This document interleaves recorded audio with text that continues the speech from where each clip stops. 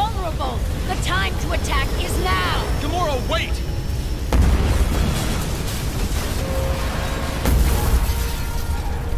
Too much power. Too much to consume. The machine's overloading. There's way more energy than just the surface life forms. Greater than even the insatiable appetite of Galactus can withstand.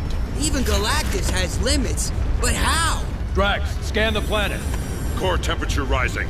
Seismic activity. Radiation. Off the charts. This planet was already gonna explode, and not because of Galactus. Harold, help me.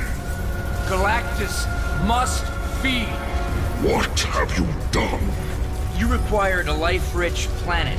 Thanks to the power cosmic, I found one, with an unstable uranium core. Did your loyal servant neglect to inform you? Clearly, I am no longer worthy to be your herald.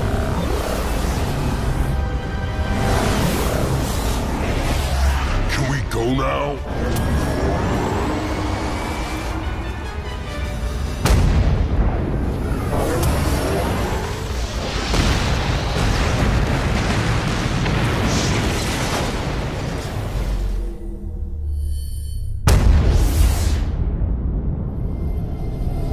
Guess he's sleeping one off. How long before he wakes up? Long enough for us to put a real plan in place on Earth. You know, that power cosmic is a heck of a thing. It allowed me to find an unstable planet that was on its way out anyway. Even the Dabari didn't know their home was gonna blow. Galactus showing up got them to evacuate. And you felt it unimportant to let us know of this grand plan? Tough to clue you in when I was hyper-communicating with a being older than the universe itself. And besides, I didn't want to risk him finding out. And what of the Dabari?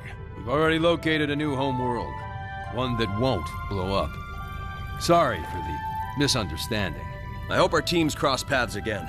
I've no doubt, though I'm still not sure about your tactics.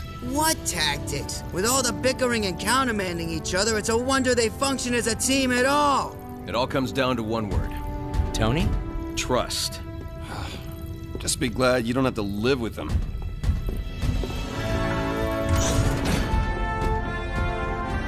I am Groot.